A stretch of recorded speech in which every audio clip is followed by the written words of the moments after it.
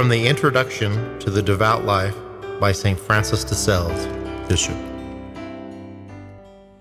When God the Creator made all things, He commanded the plants to bring forth fruit, each according to its own kind.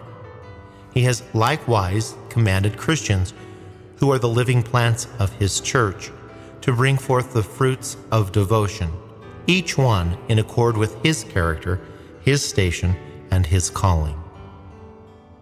I say that devotion must be practiced in different ways by the nobleman and by the working man, by the servant and by the prince, by the widow, by the unmarried girl, and by the married woman.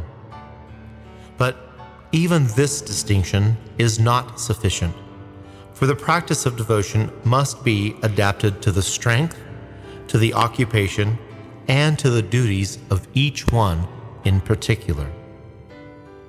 Tell me, please, my Philothea, whether it is proper for a bishop to want to lead a solitary life like a Carthusian, or for married people to be more concerned than a Capuchin about increasing their income, or for a working man to spend his whole day in church like a religious, or, on the other hand, for a religious to be constantly exposed like a bishop to all the events and circumstances that bear on the needs of our neighbor. Is not this sort of devotion ridiculous, unorganized, and intolerable? Yet this absurd error occurs very frequently, but in no way does true devotion, my Philothea, destroy anything at all. On the contrary, it perfects and fulfills all things. In fact, if it ever works against, or is inimical to anyone's legitimate station and calling, then it is very definitely false devotion. The bee collects honey from the flowers in such a way as to do the least damage or destruction to them, and he leaves them whole, undamaged and fresh, just as he found them. True devotion does still better. Not only does it not injure any sort of calling or occupation, it even embellishes and enhances it.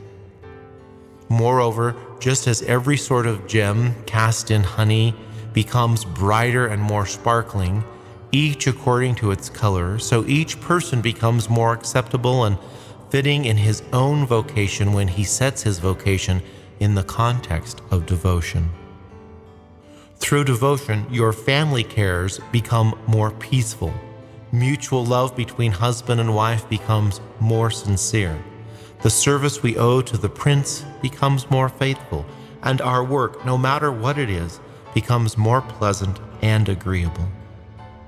It is therefore an error and even a heresy to wish to exclude the exercise of devotion from military divisions, from the artisan shops, from the courts of princes, from family households.